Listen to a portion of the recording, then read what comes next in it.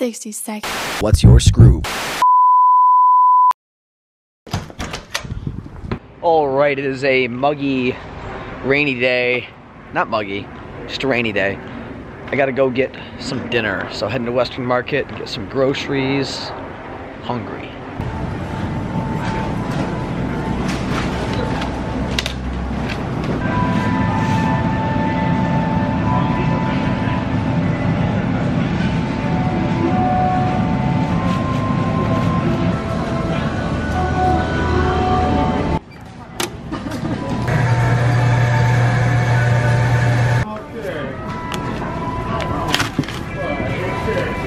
Do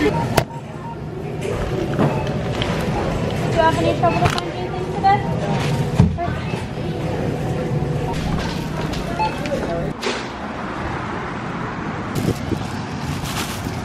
Surprise, surprise. Tonight's dinner agenda consists of pork steaks, zucchini, carrots, and, little addition today, Brussels sprouts. However, they were out of the pork steaks I normally get, the pork chops. These ones are like twice as thick, so it'll be some thick dinner. And it's starting to rain. Gotta get back.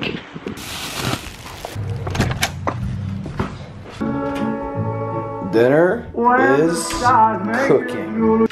Dinner's in the oven, gonna go for a quick run, repping my 35th Crim anniversary. Long sleeve, nice and brisk out. It's gonna be a good run. Not sure how far I'm going yet, no plan, just run until I'm tired. Be back in a little bit. Dinner is served. Look how big these pork chops are. Huge. And I'm hungry. I'm starving. Oh, I'm back from my run, by the way. Figured that was a given. Alright, quick little update. Dinner was super good. I needed just a good solid meal. Went for a run, felt really good after that. So all in all, productive Monday. It's definitely feeling like fall outside, which is kind of nice. Not that I'm in a hurry for summer to go away, but that's what I like about Michigan. Constant change. It's really nice. I even got my warm comforter blanket out on my bed because I got cold last night. That's how you know the weather's changing. That and the temperature. Tomorrow, really excited. Big podcast guest, our buddy Troy, TYP. He had the art show in Birmingham, and he's actually Chester Pink's brother. So super excited for that podcast. That's tomorrow evening. Excuse me.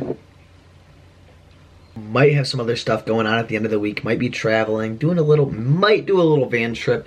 Still not sure of everything.